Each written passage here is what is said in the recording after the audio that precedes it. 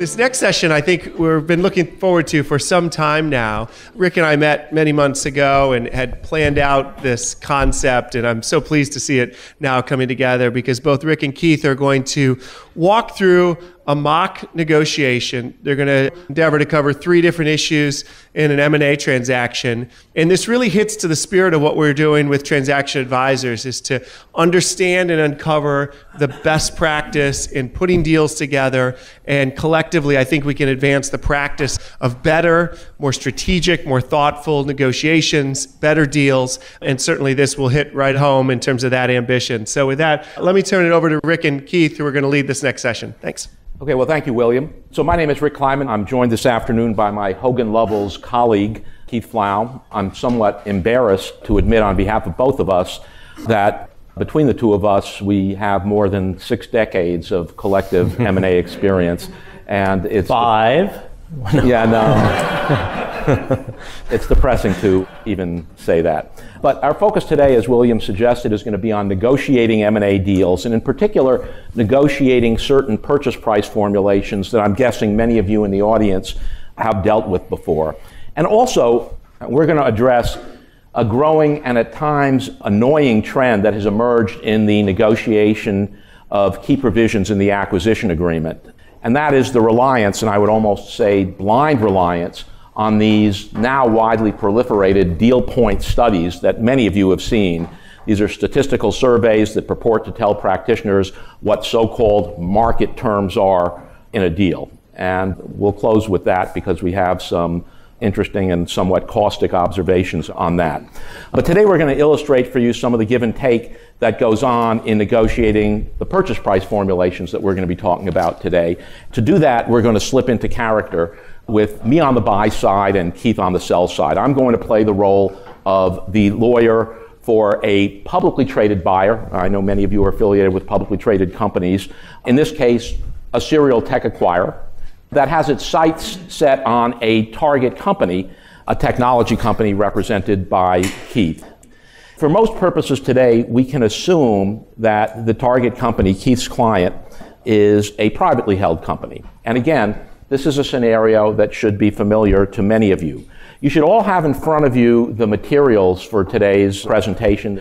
Please keep them close at hand because we're going to refer to them periodically. And of course, feel free to interrupt at any time with questions, if you have any, during this session. We're going to begin by talking about acquisition currency, the type of deal consideration that's used by the buyer to pay for the deal. And as most of you know, the basic choices here are cold hard cash, number 1. Number 2, shares of the buyer's stock, or some combination of those two. Now, the first chart in the materials behind tab 1 identifies some of the factors and considerations you have to take into account in determining what type of acquisition currency to use. And let's assume as we move into character that the buyer and the target company have already reached some sort of basic agreement on valuation. So let's have at it, Keith. We've agreed that the company you're representing, the target company, is worth a cool $300 million. And because your client, the target company, has 10 million shares outstanding, that comes out to a price of $30 a share, right? That's right, Rick. What our clients have decided is a price of $30 a share. That's exactly what we want. Yeah. Now, does your client actually have a preference as to whether it would want to receive that $30 a share in stock or cash? What would it prefer?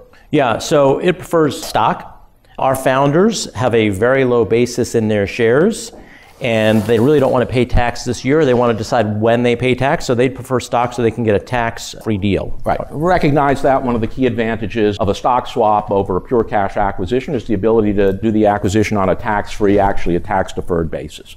But I'll tell you, Keith, that we understand your desire for stock consideration in this case, and I will tell you that our bankers and our corporate development folks are not wild about us using our stock as acquisition currency, because a stock deal is simply going to be much less accretive to our earnings per share than a cash deal.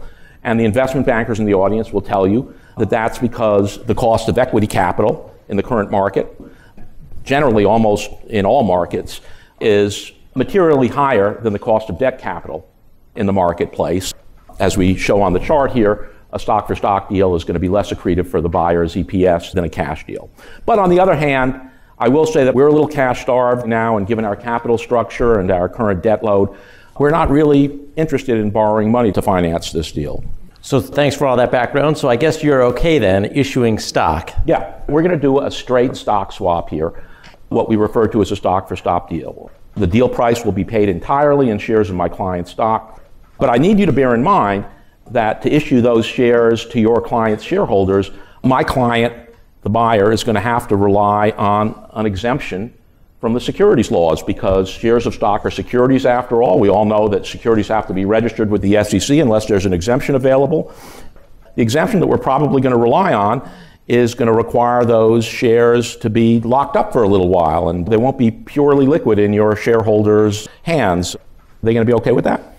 Well, they will, but really it depends on what exemption you think about. For Regulation D, you're right, there's a 6-month lockup, and the client's fine with that, but there are other exemptions that we should talk about that don't require a lockup, like a 3(a)(10) fairness hearing, which would get us liquid shares. But for the time being, we'll accept these shares that are locked up for 6 months. We might want to talk about registration rights, but let's leave that to the side for now. Now, because my client's shareholders will be getting a big chunk of your client's equity, we'll want to do some type of due diligence on your client, just like your client is doing due diligence on mine. We'll want to get the same types of representations and warranties from your client that you're getting from us, because after all, we're making an investment in your client, we're getting your shares.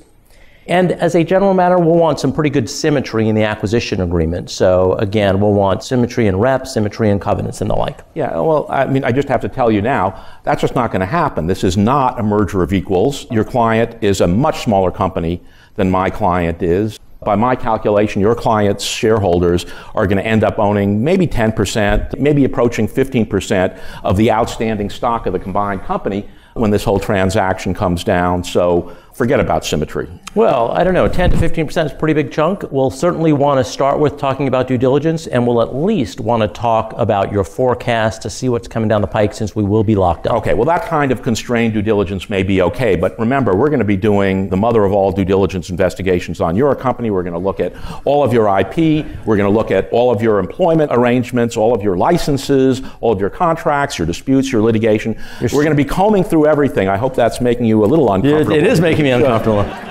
But if you want to do some high-level due diligence under a mutual confidentiality agreement, of course, we're happy to tell you about the quality of our consideration and what our earnings are going to be. Well, we'll talk about the level of due diligence, and okay. we'll get into that. But let's talk about the elephant in the room. Let's talk about the exchange ratio.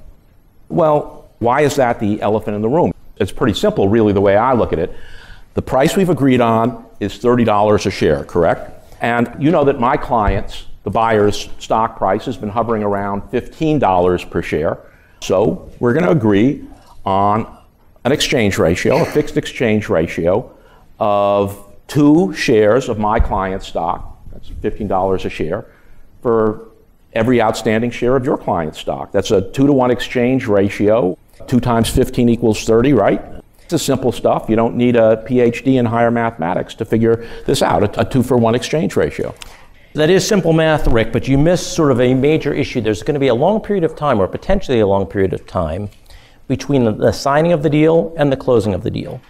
And the stock's going to fluctuate in that time period if you use a 2-for-1, and the value then is going to fluctuate. We don't want to be subject to that huge value fluctuation. We want $300 million. We don't want 2 shares per stock. So, again, above my head here, in your exchange ratio, if your stock is here at 15, sure, it's $300 million. But if your stock goes down here, guess what? It's only a $100 million deal, and that's not going to work for us. You're actually worried about our stock going down from $15 to $5 a share in the relatively short time between signing and closing? We don't know how long it's going to be, and it could do that. And again, my clients are focused on the $300 million, so we'd like a fixed value deal, a floating exchange ratio deal. So what you're saying is you want a deal where the exchange ratio actually changes, so that if we are at $15 a share, yes, what I want is a deal that gets me $300 million. So right. This is the deal that I want.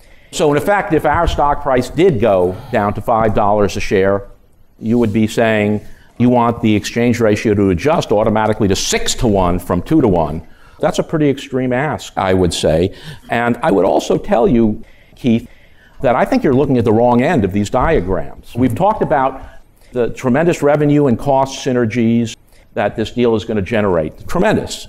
I mean, we're both elated about this deal and how this is going to be a great deal for all parties. And I think we all know that my client's stock, the buyer stock, is going to rise well above $15 a share, maybe up to $20 or $25 a share because of this deal, because of the synergies generated by this deal, and the street is going to think it's a wonderful deal here. Your stock is going to be worth like 400 or 500 million. And I love hearing that. Then you shouldn't be worried about a floating exchange ratio because you're so sure the stock is going to go up. My client will be happy because it'll get us $300 million. Yeah, well, issue less shares and your client will be happy. Yeah.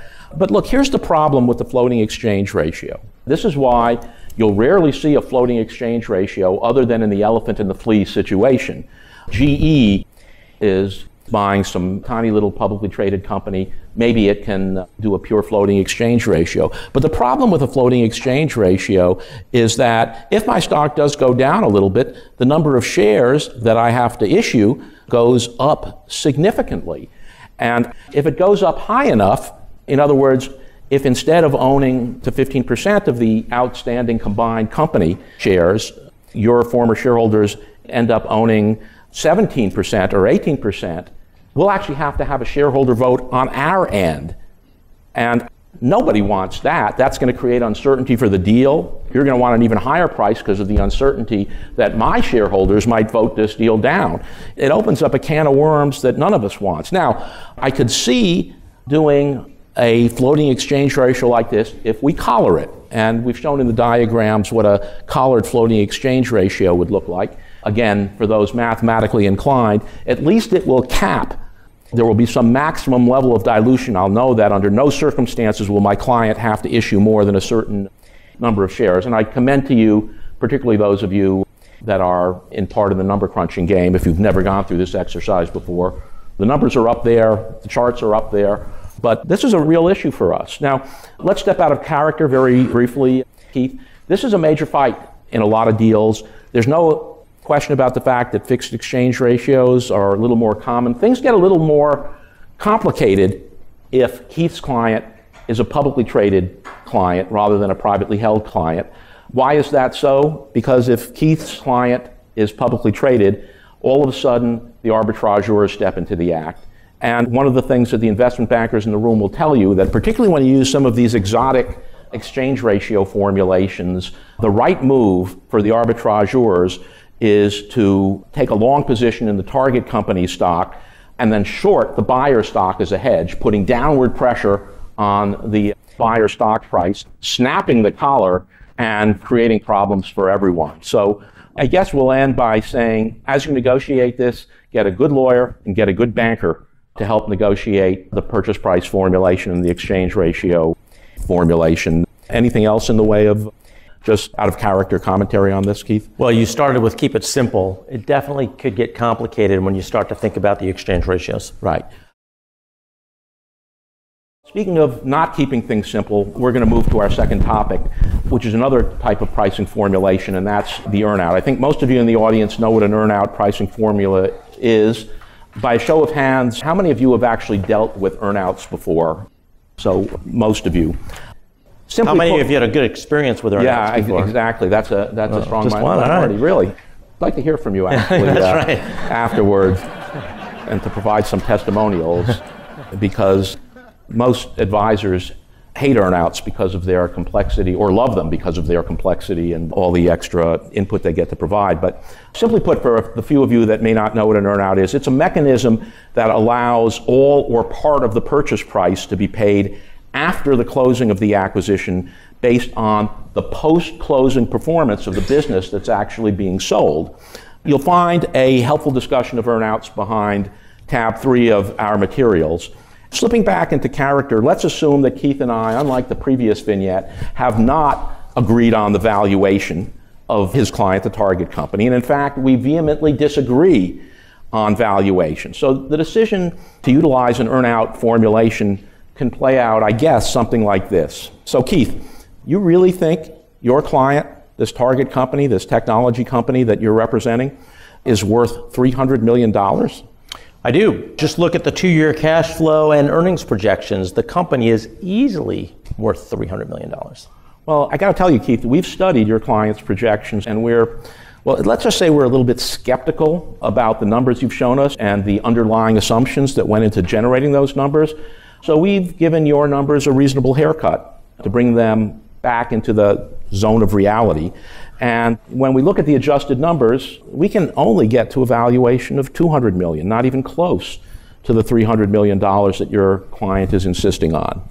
Well, I guess we're going to have to find a buyer that feels better about our projections, and we'll see you later. We'll find one that likes the $300 million. Yeah, good luck with that, because every buyer is going to take a look at them with the same skeptical eye that we will, and you're going to have to take a haircut on those numbers. But I will tell you what we're going to do, because you seem so passionate and so intent on getting that $300 million, so confident in these numbers. We're going to ask you to put your money where your mouth is. And that's what an earnout is. It's the classic put your money where your mouth is formulation. We're going to use an earnout pricing formulation. We'll pay your client stockholders $200 million at the closing of the deal. But if the performance of the target company's business after the closing warrants it, your client's shareholders can receive up to an additional $100 million, bringing the total price up to the $300 million you're so stubbornly insisting on. Specifically, if the business hits your 1-year EBITDA bogey, your net cash flow target of $10 million in the first year after the closing, we will pay your client's former shareholders, then former shareholders obviously, an additional $50 million. And same arrangement for year 2. If the business hits your year 2 EBITDA bogey, which is $12 million in the projections you showed us, the very aggressive projections you showed us, but you seem to believe them, we'll pay your former shareholders yet another $50 million. In other words, make your numbers and you will hit your $300 million purchase price target.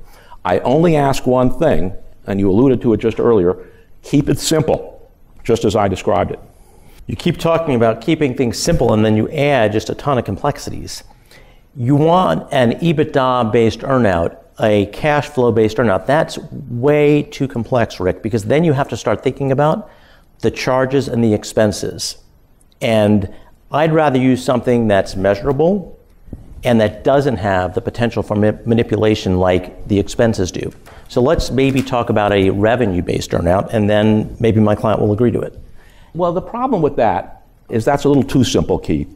I do agree that a top-line metric like revenues is simpler to measure and implement than a bottom-line metric like earnings or EBITDA or straight cash flow. But the problem with using revenues as a metric is that it doesn't really align incentives.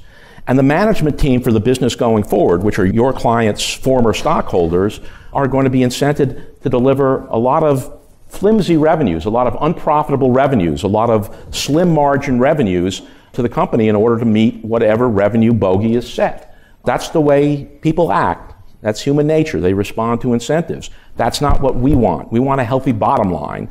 So yeah, I agree it would be simpler, but it would be stupid from our standpoint. Well, again, if you want to keep it simple, we need to talk about revenue. If you want to make it more complex, we can talk about doing a cash flow-based earnout, but there are going to be a host of issues that we need to talk about. In fact, I put together a whole slide presentation on just those very issues. So if you look at the next slide, the first question at the bottom of the slide is, what revenues count? Before we even get to the expense side, what revenues count? Is it going to be limited to specific products that my client is currently selling? If so, I worry about that, because what if you take our technology and you put it into a new product and you call it something else, you can design around it. So what revenue counts is going to be critical. But suppose we take a little tiny bit of your technology and drop it in there. Should you get full earnout credit for that? I mean, we should, but we're going to negotiate that, so it's not going to be simple. If you go to the next slide, how should revenues be allocated if the product's sold in a bundle? It's super nice. If you have a product, you sell it one way, there's a list price and everybody knows. What if you sell it in a bundle? Who's going to allocate the price in that bundle? And then what happens if your client uses my client's fantastic product as a loss leader? It gives it away so it could sell some of your existing products. I need to get credit for all of those things. God, that is going to be complicated, because that would be a problem even if we had a top-line based earnout. That's right. Yeah. And we're only on slide whatever. Yeah. Keep flipping a couple more slides forward to what costs count. There you go. Now we got to talk about, we've got the revenue side, what costs are deducted in order to sort of measure the metric. It's easy when I'm a standalone company and I can control my costs. Once I'm a part of GE or whatever large company, how are costs going to be allocated? And so we're going to have to spend a lot of time negotiating that point. Keep flipping. There's a whole host of issues here. If you look at just from the beginning, the second bullet, will the key employees that have been running this company that know how to sell these products and generate revenue, are they going to remain in control of the target? And if so, for how long? And by the way, I want to put that in the agreement to make sure that this team continues to run it. And what happens if wait a second. Someone is just really screwing up. We can't terminate them. We can't fire them. You can terminate them after the earnout period, but you're not going to terminate them early. And if you do, we'll talk about what happens in a minute. Let's go to the next slide. What general level of efforts is your client going to agree to? I want language in the agreement that says your client is going to make sure that our business is run in a way to maximize the revenue, maximize the EBITDA. So you're not selling. Wait. Isn't that the tail wagging the dog? I mean, no. Isn't that you're going to tell us how to operate one of our units? Absolutely, because I've got $100 million riding on that, for sure. You could pay me $300 million now and we'll be done. But if you want to do this 250 and 50, then I want to know not only generally, I want specific promises from your client, because your client has told my client that we're going to be independent, that we're going to be such a great part of this big global company, you're going to invest mightily in our product. Let's just put a specific covenant as to how much you're going to invest, what you're going to invest in, and we're going to be able to use your great distribution channel without cost, by the way. Keep flipping. Two more. Acceleration events. What happens if I'm successful in negotiating all these covenants and your client breaches them? I know they'll never do that, but what if they did? What if they sell the company, they find out it's so great it's worth $500 million, and they sell it the next day? I want to make sure my client gets paid its $100 million. I want these acceleration events. So if your client sells the company, it sells its assets, you said earlier, you want to be able to fire my client? Well, if you do, fine. Then just pay the $100 million. So if you fire them, then the full $100 million accelerates. Right, and we're going to have to distinguish, making it even more complex, between firing for cause. You know, if your client's embezzling, one of these former shareholders is embezzling, we should be able to fire them without accelerating the earnout. Fine, I'm glad you agree on the concept. We'll talk about the definition of cause. And I also want to make sure that we talk about the definition of good reason, because it's not just if you fire us, but my client is a very passionate engineer. He doesn't want to be cleaning the restrooms. So if you assign responsibilities that aren't consistent with that, we get to quit and get that $100 million. Keith, should I keep going? No, we're not going to be able to keep this simple, are we? No. So, and let's step out of character here, and this is why I'm interested in hearing from the experience of some of you. It looks like if we do an earnout, we will have the $100 million tail wagging the $200 million dog. The earnout section of the acquisition agreement is going to be twice as long as the rest of the agreement. We'll see 70 dense pages of accounting definitions and covenants and acceleration events and other complicated and cumbersome provisions. It's going to take years, not months, it's going to take years to negotiate this. And by the way, out of character, Keith and I had the privilege of negotiating what I think may be the biggest earnout in history. It was eBay's acquisition of Skype. Talk about it. So that was crazy, right? So eBay paid $3.9 billion for Skype. That might have been crazy too, but that's a whole separate question because they ultimately got it back on the back end when it was sold to Microsoft. But $2.5 billion up front and a $1.4 billion earnout. If anyone knows of an earnout of more than $1.4 billion, tell us, because we're telling people that this is the largest earnout of all time. And even if you told us, we'd still say it, so tell us. We'll say it anyway. But the definition section went on for 2.5 alphabets. We got to like triple R of defined terms. It was 27 pages of definitions. There were 3 metrics. There was a revenue metric, a profit metric, and an active user metric. Who knows what active users are? Nor did we. So we had to sort of figure that out and negotiate that and put language in that. Then we had all kinds of control issues. And there's a saying, earnouts, never earned, always paid. Well, at the end of the day, eBay did decide to pay one of the metrics out of 3 different metrics. And we kind of went on our way and then sold the company. But that's one of the reasons that buyers are sometimes a little wary of earnouts. Never earned, always paid. Because if you get to the end of the earnout period and you're still valued employees in the eye and saying, oh, sorry, you missed, that $100 million you were counting on? You knew the rules. You're going to have some pretty upset employees. So very often they get settled out and paid out in any event. And I would definitely say that because of the complexity, more deals get proposed as earnouts than actually end up getting done as earnouts, because if the target company has a lawyer as skilled as Keith is at this, it becomes a very convoluted process, particularly where the earnout is relatively small relative to the base purchase price. It's just not worth it. And earnouts, in our experience, I'd like to hear your experience at some point. Maybe we'll stick around for the break afterwards and would like to hear from some of you about this.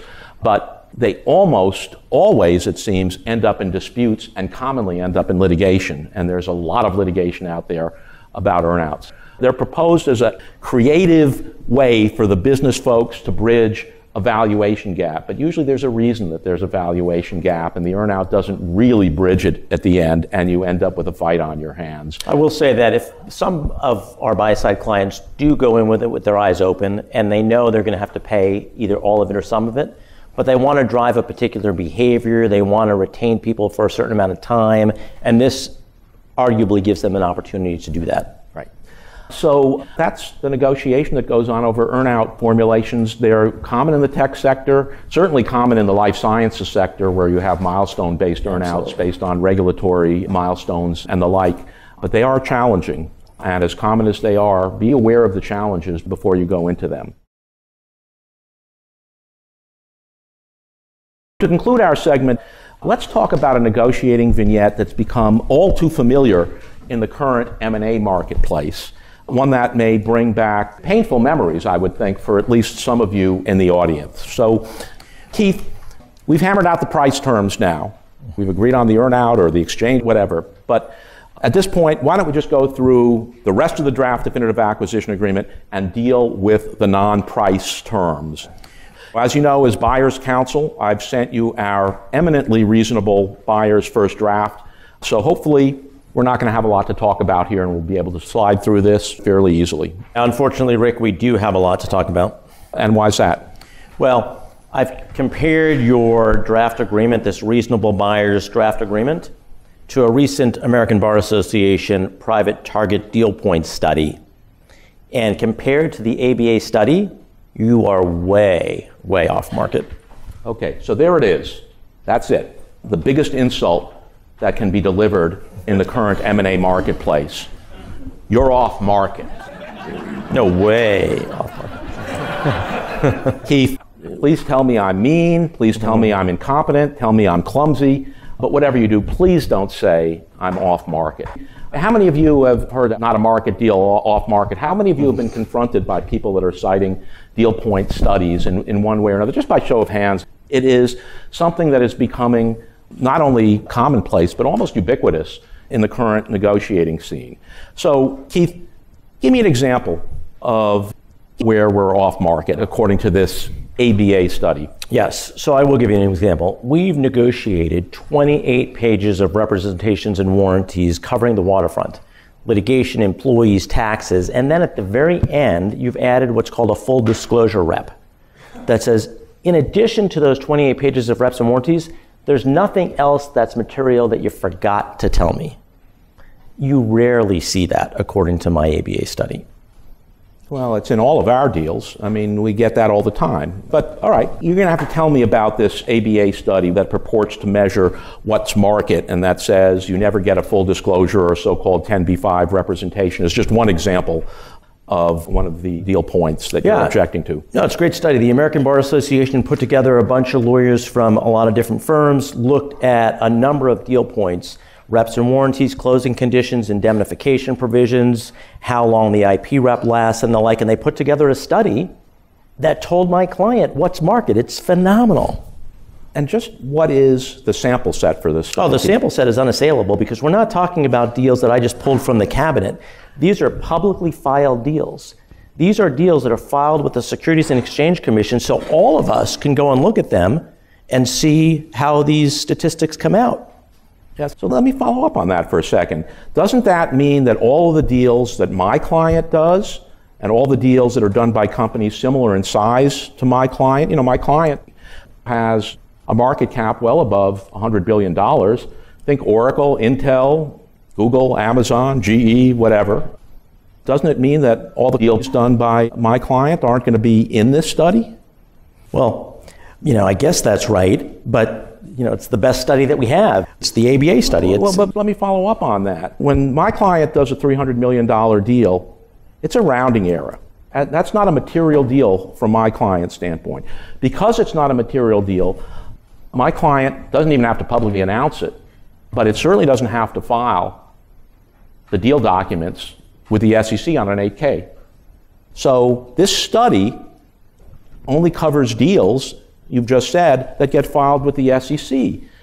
Therefore, the results of this study that you're citing and that are being cited so often in negotiations today is a flawed study.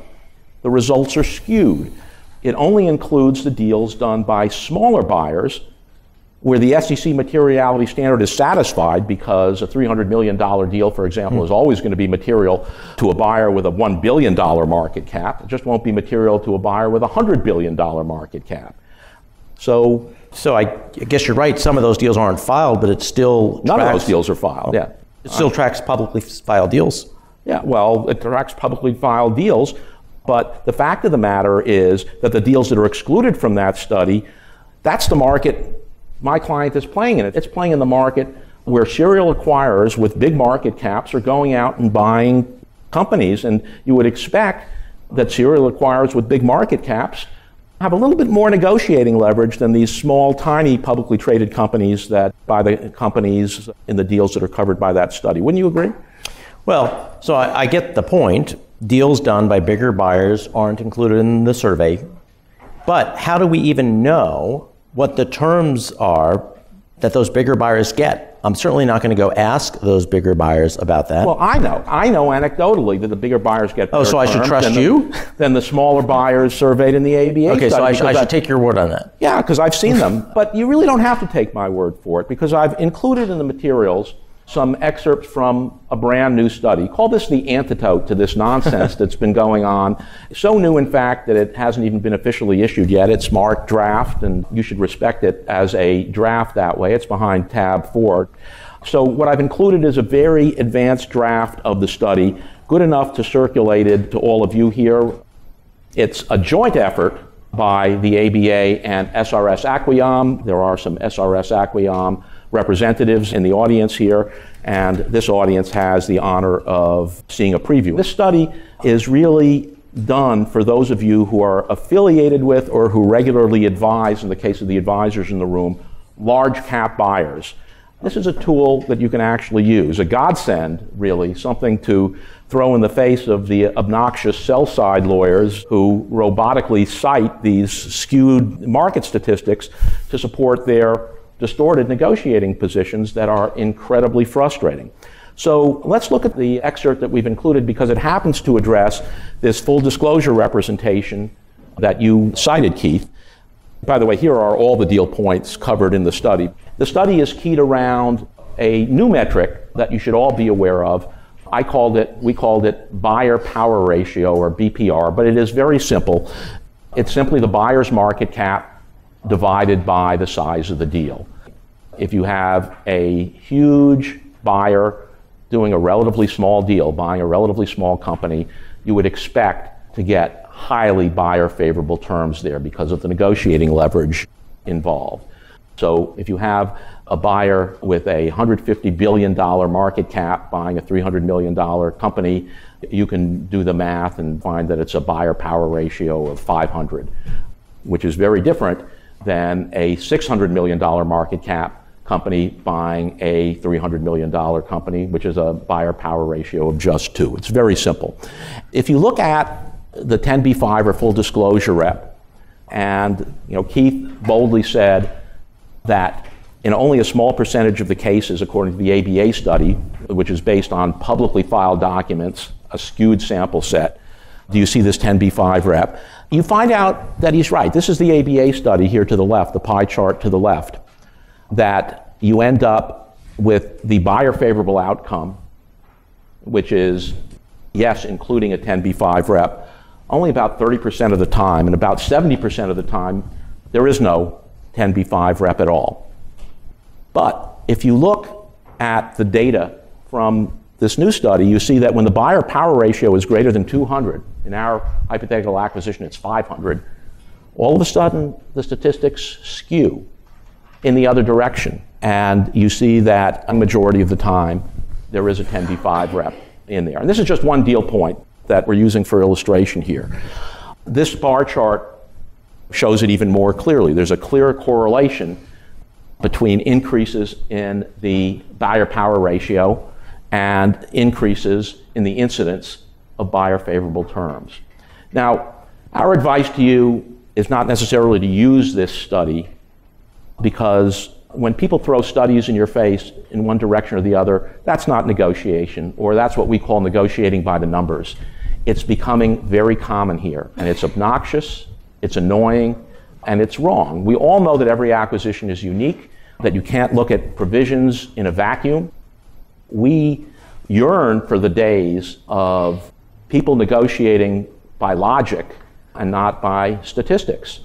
Part of the fault here is some of the investment bankers who say, well, once we've negotiated the price, we want a market deal, as if there is such a thing as a market deal.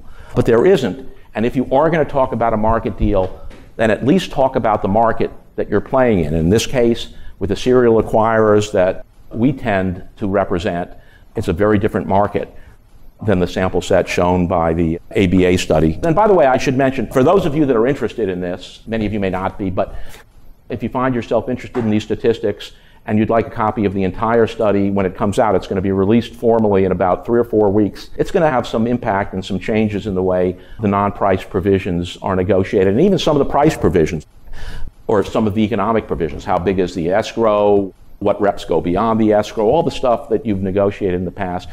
Just give me your business card. Unfortunately, we're so new at Hogan Lovells that we don't even have business cards yet. But just write on the back of your business card, new deal point study, and we'll make sure you're on the list and get the full study out to you. Keith, any concluding comments? No, just that I'm usually on the buy side, so I'm very happy about this study, notwithstanding I play the sell side on TV.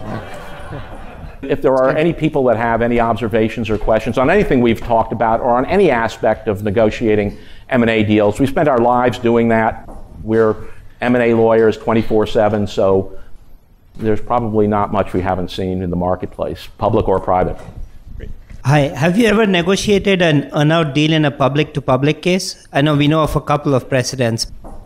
We have. There's a lot in the life sciences space called contingent value rights, and sometimes those CVRs trade separately and sometimes they don't. That's where you see it most often. Yeah, and you see other in the life sciences space, royalty trusts, et cetera. It's very difficult because you have to hire a monitor of have you met the bogeys, and they tend to be much simpler than the types of complicated earnouts you see in the private company space. And as a practical matter, you just don't see a lot of earnout type arrangements in the public company space because they're flaky. And a competing bid that's all cash or all stock and that doesn't have a contingent component is usually going to be able to prevail in the competitive bidding situation that by definition almost always exists in the public space, because unlike in the private space, even when you've signed and announced a deal in the public space, someone can always come in over the top and lob in a topping bid. But again, in the life sciences area, if you have a product that's not yet to market or you've got a new product among others, you need to get value from that. Yeah, I think Sanofi Genzyme, for example, is one of the prototypical examples of the equivalent of a relatively simple earnout in that space. Other questions or other observations? Great, we'll stick around for the break, and thank you for your patience.